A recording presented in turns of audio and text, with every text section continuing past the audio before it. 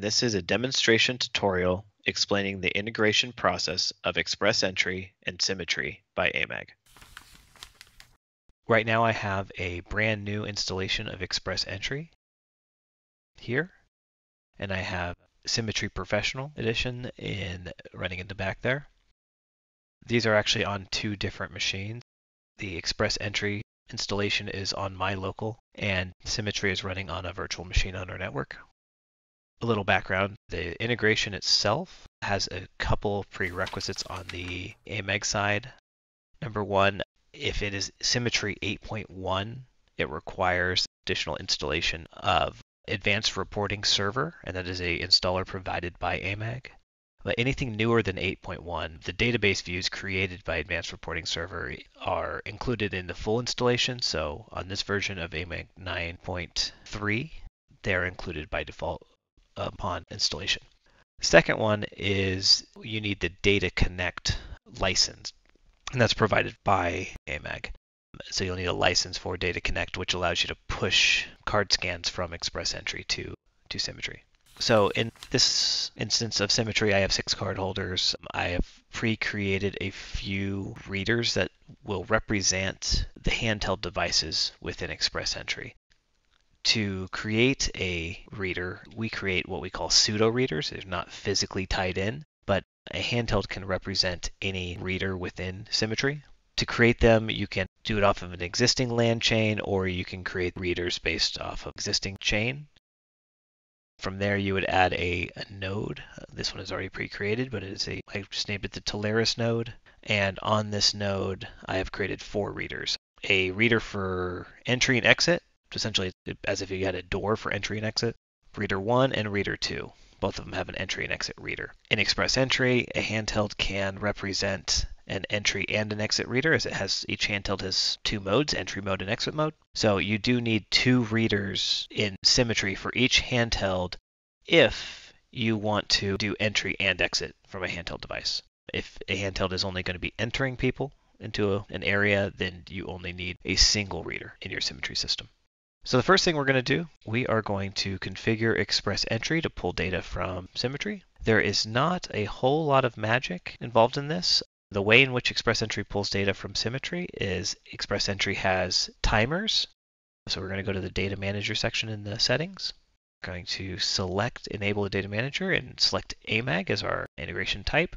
XPressEntry has timers that are used to pull data from Symmetry on an interval, and the way in which XPressEntry pulls data is it does it through a database integration. It pulls through the Symmetry database views. So we're going to go ahead and set up that location. I have it written down. This is the database that Symmetry is installed on. That's what it looks like on our network. Of course, for you, for anybody else, it's going to be the connection string of the Symmetry database. We'll do a test connect just to make sure. It says successfully connected. There are several other options that can be selected. This is the table that we're going to pull users from. Sorry, not the table, the database view that will pull users. If you have custom information that needs to be pulled out of your Symmetry system, you can create a custom view. We need to select the correct edition. For us, we're syncing with Symmetry 9.3. It's covered under Symmetry Professional 9. And we're going to go ahead and save and close. We're going to save those settings.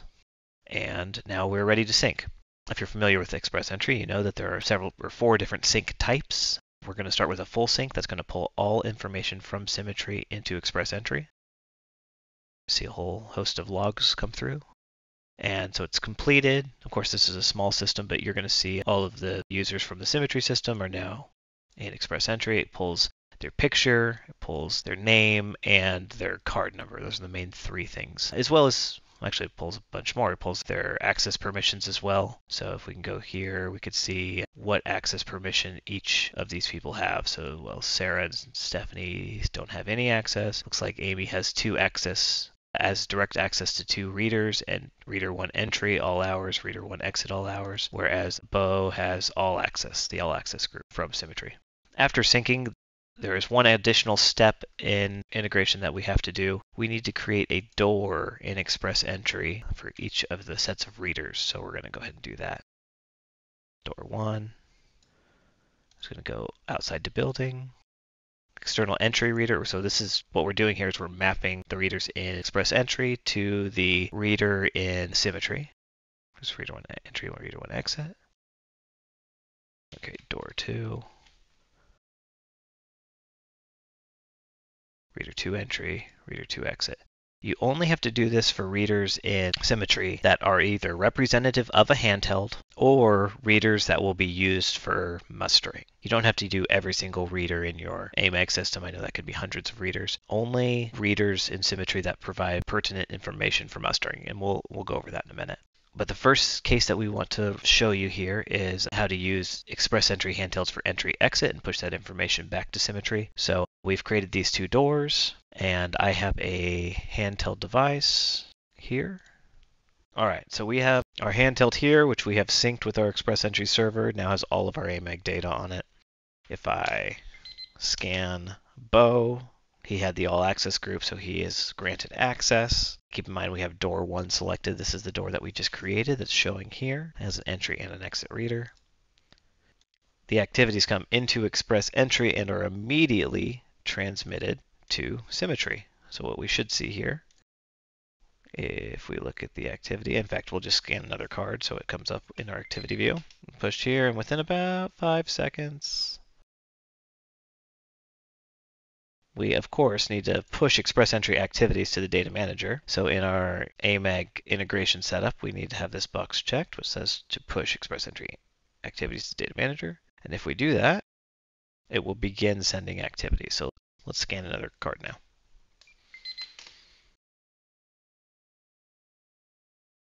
And we should see the activity get pushed to Symmetry within about 5 seconds. And if we do exit mode for the same person, we will see this person get exited.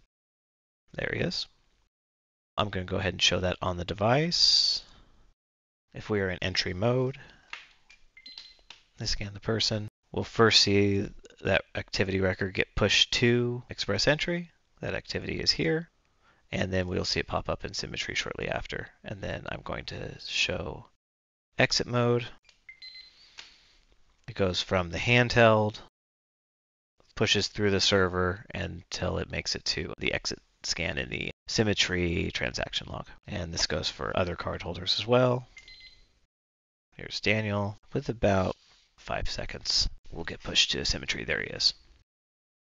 All access permissions that are configured in Symmetry get pulled from Symmetry to XPressEntry and end up getting to the device.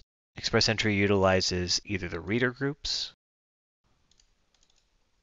that are configured in Symmetry or the access code, which is here, all access, which contains the all readers reader group.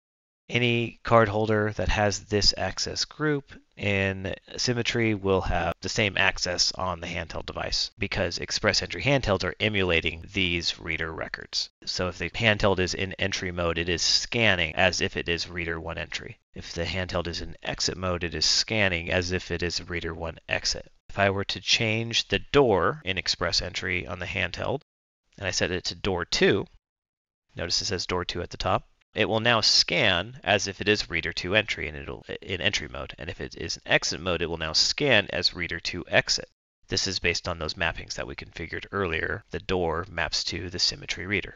So from here, we scan at reader 2 or door 2. It is scanned as if it is reader 2 entry. And what we'll see here, not this one, what we'll see in the activity view is reader 2 entry.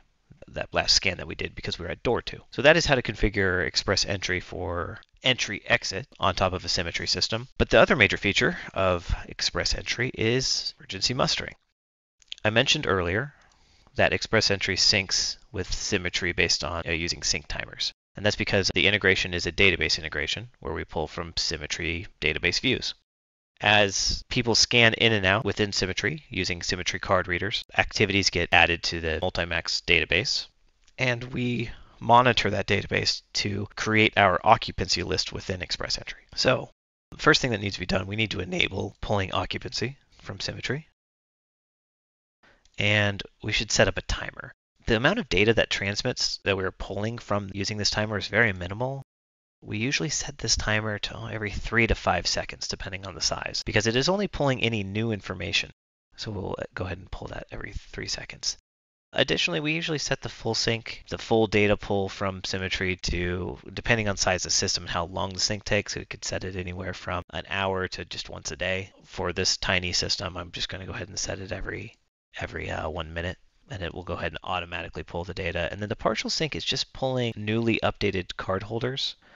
And for this one, we'll go ahead and pull partial information every, let's say, 30 seconds. So now we're going to start seeing these logs doing things automatically.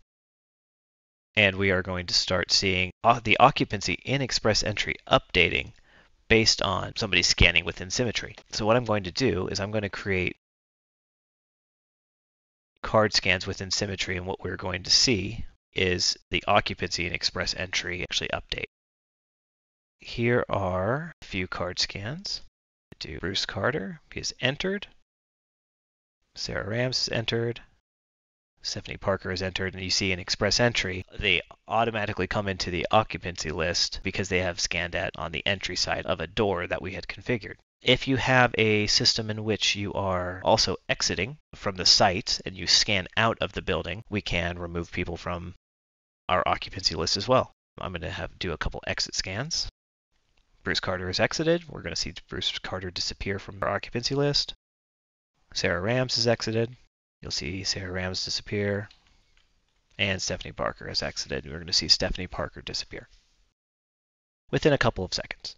So XPressEntry can utilize card scans within the AMAG system to create an occupancy list. So at the time of an evacuation, we know who is in the building with reasonable certainty. Then we can begin scanning people out and marking people as safe.